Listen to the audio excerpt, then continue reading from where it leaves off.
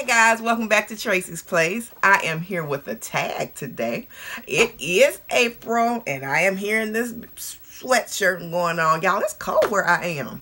Oh Lord, I thought we were done with this weather, but I had to put on a hat this morning when I got up. I had to take my son to the doctor. Had a hat on and coat and everything, but it is what it is. So I hope y'all are doing well where you are. Okay, so I've been tagged in this 10 question tag, and I got tagged by Montgomery family channel, Emma.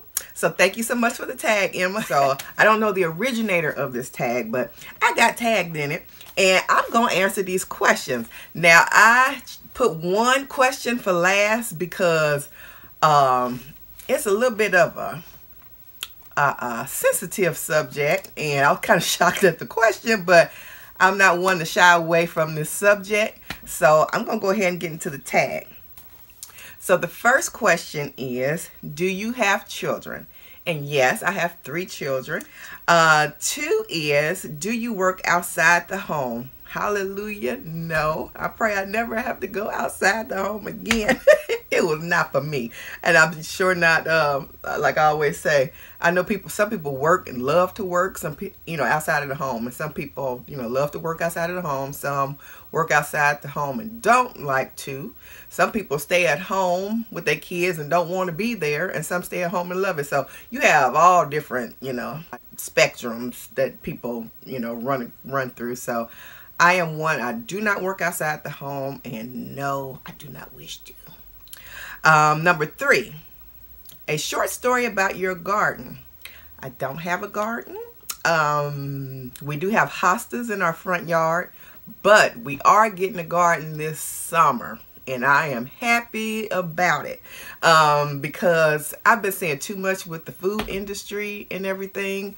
All this salmonella and just different things going on with the romaine lettuce and just a lot of different stuff. And I'm just concerned about our food supply nowadays. And I know you got to pray and move on, pray over your food and move on. But I'm looking into gardening. Me and my husband are looking into gardening. So we plan to do that. All right. Favorite vegetable. I would say my favorite vegetable right now would have to be between sweet potatoes and asparagus. So I'm going to say that. I love asparagus. I like it cooked a certain way. I love it with garlic and onions and stuff like that, seasoned up. And sweet potatoes, I'm a new sweet potato lover, so I like that. Number 5, where were you born?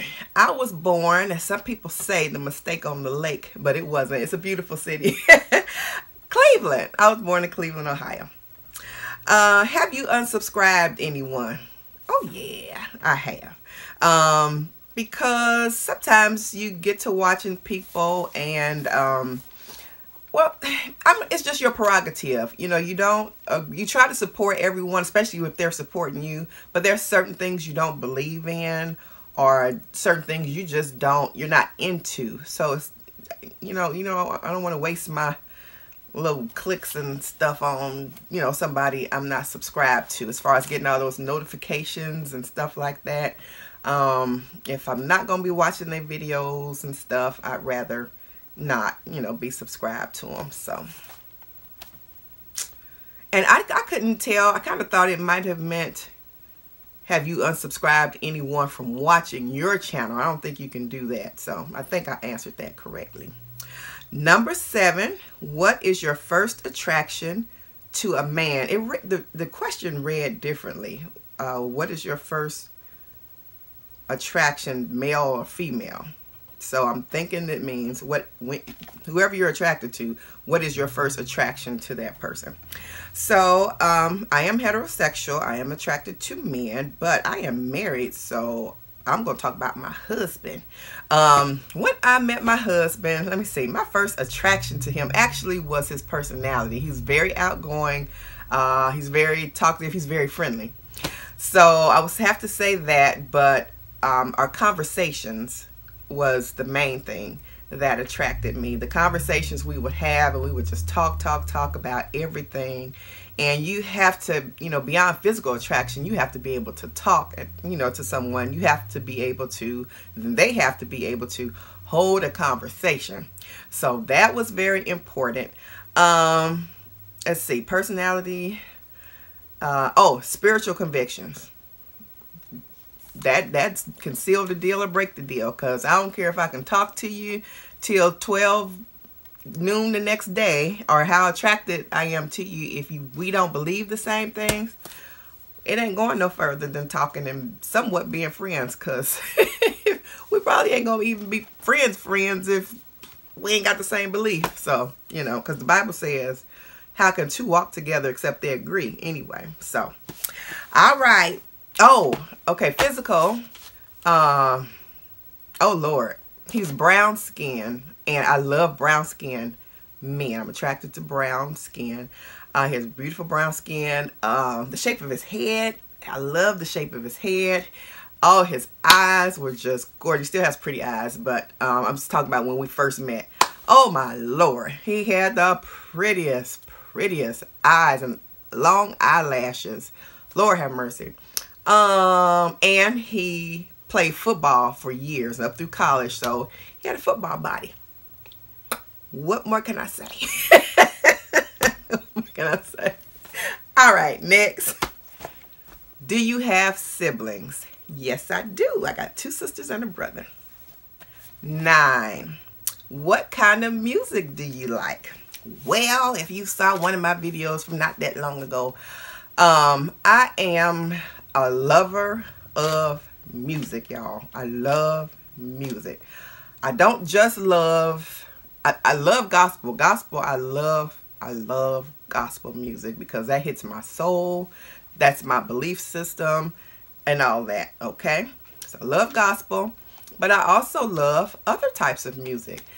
Now, me being Christian, and this is a kind of a thing, you know, some Christians don't believe you should love anything other than Christian music.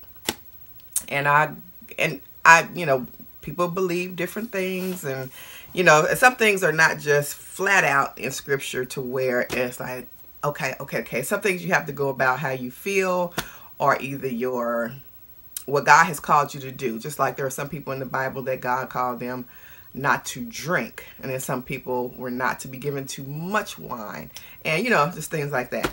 Now, I have not felt in my spirit that I could not listen to other things. You know, I love country. I love, old school R&B. I love old school hip hop, jazz, Tejano music, Mexican, Latino, Tejano music. Let's see. Oh, some classical things, some swoony 1940s music like Rosemary Clooney and stuff like that. All that swing and stuff. I love a lot of different music, a lot of different things. And the reason why I say that, you know, I love all these music doesn't mean I love everything in these genres. It's just some songs. And I just believe, just like, okay, I'm Christian, but I watch TV. I go to the movies too. So what's wrong with me listening to music other than gospel, as long as what the words are saying is not in opposition to what I believe? That's just like, you know, going to the movies. You know, we have to be careful of what's going in our ear gate, our eye gate, our ear gate, and everything. You can't just sit up and listen and watch everything. You can't be watching, you know, porn movies and stuff like that, and you're supposed to be a Christian. You're not supposed to be watching some of these crazy movies they have out if you're a Christian. And that's the same way I feel about music. There's some, just like there's some movies I can watch, there's some music that I can listen to. Just like there was some the old school hip hop, the first rap music. What was that? I can't remember the name of it, but a hip hop, a hippie did a hippie the hip hip, a hop you don't stop, a rock it to the bang bang, boogie the up jump the boogie to the rhythm of the boogie to bee. And then it was rapping about food, you know, about the chicken, knock the chicken tastes like wood, but just simple things. It was just some simple happy songs. And just like with R&B and other things, if they're not, you know, going into anything crazy, just like with me and my husband, we listen to certain music when we're together, but it's not anything, you know, that old nasty red light, you know, music like that. It's sweet love songs that, you know, married people listen to, you know, and different things like that. Because, you know, when I'm with my spouse at certain times, I'm not thinking about Amazing Grace, how sweet the sound. So I don't think I have to, you know, y'all know, most of y'all grown, I think, but yeah, I know what I'm talking about. So you have to listen to the Spirit in what you listen and, you know, listen to and what you watch. All right, number 10. It was originally number 4, but I moved it on down because I didn't want to stop my little happy you know, happy-go-lucky feel of the tag that I'm doing. But number 10 is a question. I was kind of shocked at the question, but hey, it is what it is. This was in the tag. And number 10 is, how do you feel about gay people? So I'm going to turn the tone serious because I have 2 points of views that I want to get across. And that is hitting, I won't say against each group, but if you all know what I mean, it's oh Lord. I have some criticism to each side. Okay, I have some criticism to each side for the gay side and for the Christian side. Okay, so being that I don't shy away from topics like this, I can go on and on and on about, now maybe something you all don't know about me and some of you do, but I can go on and on and on about politics and religion all day long. Those are subjects that people usually shy away from when they're having Christmas dinner and Thanksgiving dinner with the family, and things that people just don't bring up because of fear or being uncomfortable. But that's not what God calls us to do. He does not call us to be in a spirit of fear or not wanting to say this, and certainly not defending his words. So let's put on our big girl pants and our big boy pants, and the word tells us to come together, actually to come together and reason. Let us, you know, come together and reason. I forget the scripture, but I mean, we need to talk about some stuff. We shouldn't shy away from things, and you know, everybody's all sensitive and angry about this, that, and the other. That's one reason why our society is the way it is today, because we do not talk about things. We skirt over issues, and people's emotions get built up, they get pent up, and then explode. So let's talk about this. It's a stern subject, so it won't be any laughing or giggling and going on. This is a serious matter, you know, to me and to many other people. So let's go. All right, guys, so I just did a whole hour's worth of video, and I didn't delete it or anything, but it was basically a Bible study, and it was too much for just a simple question of what I was asked, and that was, how do I feel about gay people? So I'm going to try to sum it up in about 5-8 minutes. It is dark now. It was light earlier. It has been hours since I did that earlier, and I've been to my son's game and everything, so I came back and was like, oh, that's just too much what I, you know, filmed earlier. So let me condense it down. I had a little bit too much passion into it earlier too. So this is what I feel, but it is from a biblical perspective. I'm not going to throw too much of me into it because I want it to be just Bible. It's supposed to be, you know, from God anyway. But I'll put a little bit of me because it asks my opinion. And that's, how do I feel about gay people? I love gay people. I love homosexuals just the same as I love heterosexuals. They are people. They have feelings. I'd hate to say they, like they're some aliens or something like that. They are not. They are people wrapped in flesh just like anybody else. They eat, sleep, have issues, have joys, have family, you know, pay taxes, and die just like everybody else. Love them just the same. Now, there are some things that I do not care for, and that is, I do not care for, and it goes along with all the hype, all the stuff that's going on now too. but in the media and stuff like that. I do not like the overall big picture of the gay agenda being pushed on people, because I am a Christian and I have beliefs that are biblical. I do not believe that that is, I hate to say lifestyle, because I don't necessarily think it's a lifestyle. Somewhat is, but it's just like, it's almost like saying a liar has a lifestyle. Or you say, when you say the homosexuals, it's like saying the liars, or the cheaters, or the fornicators, or something like that. Like they're a whole group of like an ethnic group or something. They are people just like everybody else. Now, what people, I believe, get conflicted about, and what I believe, if you read your word, people, we have to read our word and stop thinking God is just this flowery God, and we have to stop looking at everything from rose-colored glasses. It's wonderful to be positive, but everything in that word is not all of this whole big old thing is not a Jesus. I mean, God loves you, but he doesn't accept everything that we come along with.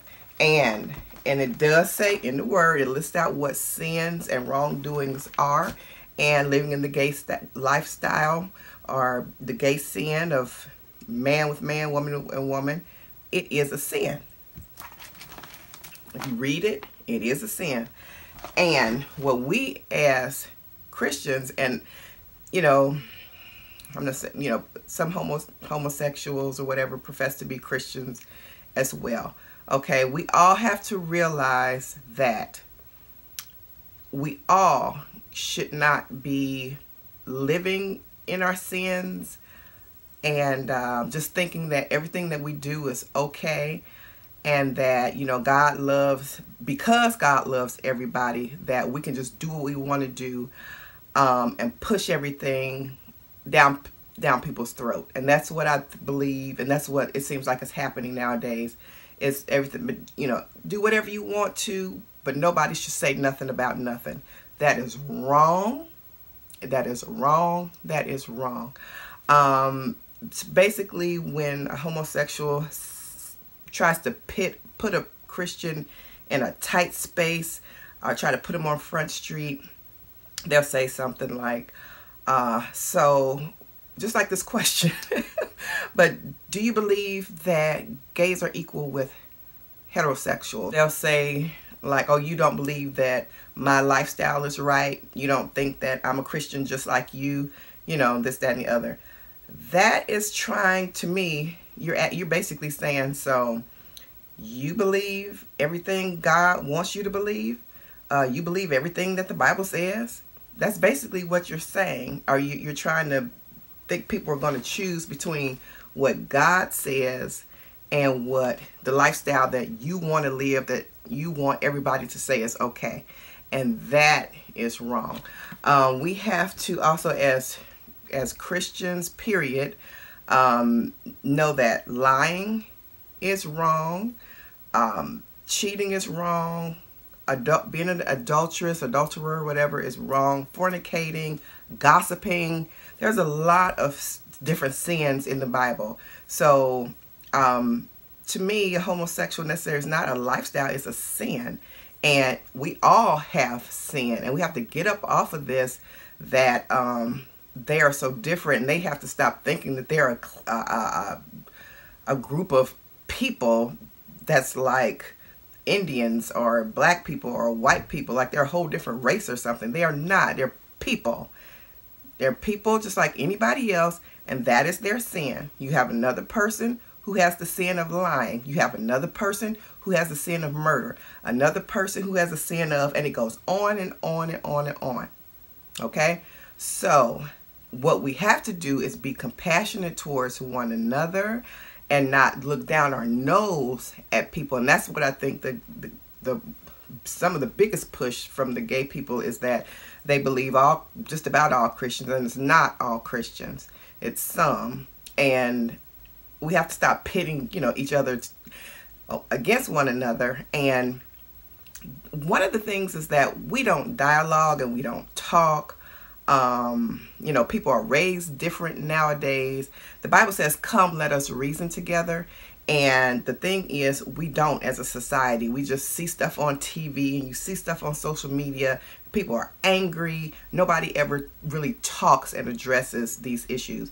And I believe that like certain lifestyles, the gay agenda, whatever's going on, and even other stuff too. Not just that, but there's other things that's just being pushed onto people nowadays. And you know, they want to make you believe it's all right. There are things that, and God does love everyone.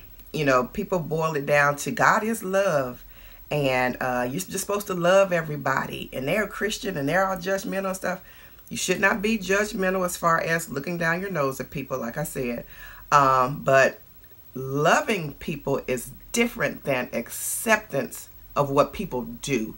You love everybody. If you have a father, brother, priest, pastor, or whatever that has molested a child, and I'll just keep it to somebody maybe personal towards you. If you have a brother, father, or son, or something that has molested someone, done something horrible, it's horrible and it's wrong, you still love that person, right? But you hate their sin? Yes.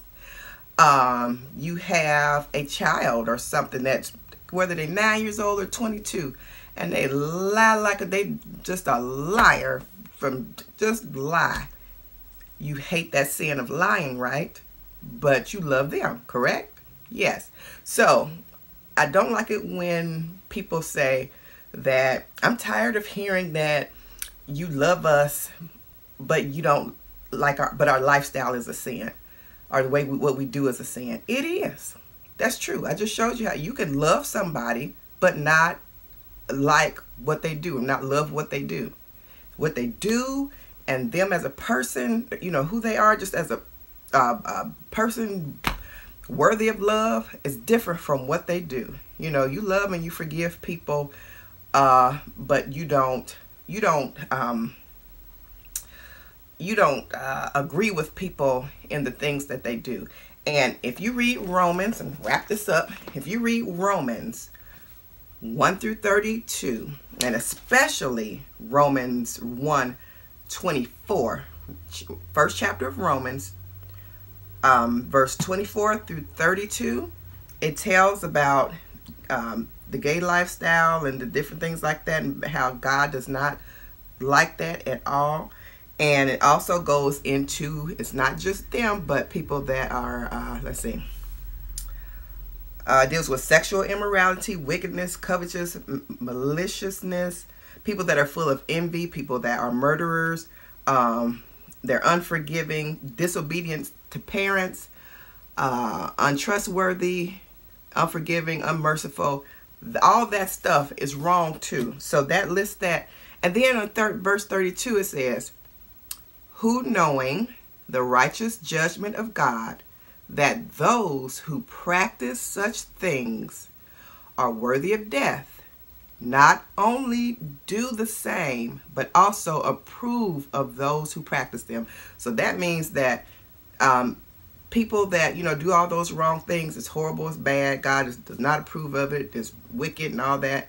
But it says people that even approve of that. So you got a lot of parents that aren't gay, but they can't imagine going against their gay child or whatever, not accepting what they do. So you have all parents, you have all these lawmakers and different things like that, agreeing or pushing laws on people. And it says that not just those people who are doing those things, but people that are approving of those practices.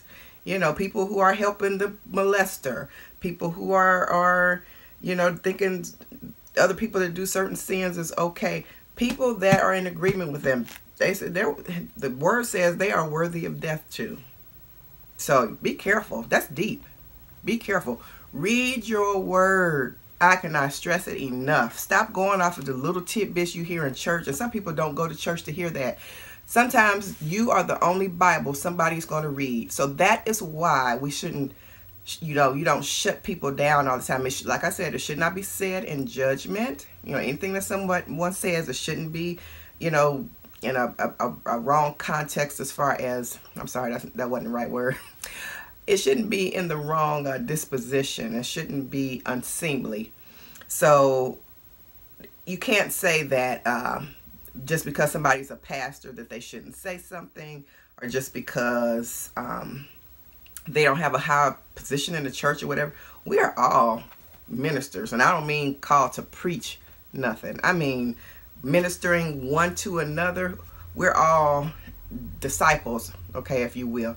And in Matthew, the Great Commission, it says, it talks about being disciples and making disciples of others. Okay, so you have to tell people about what's in the Word of God. We can't just be looking all over, you know, when something happens, we don't face it and we just like ain't nothing going on, and we're in the position of, oh well, I'm just concerned about my 4 and no more. You all can do what you want to do. I'm just concerned about this house right here.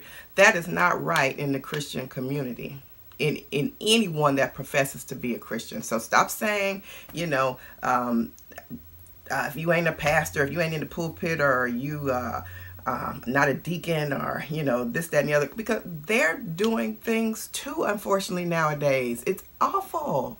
You have to believe the word and the word of God. Okay?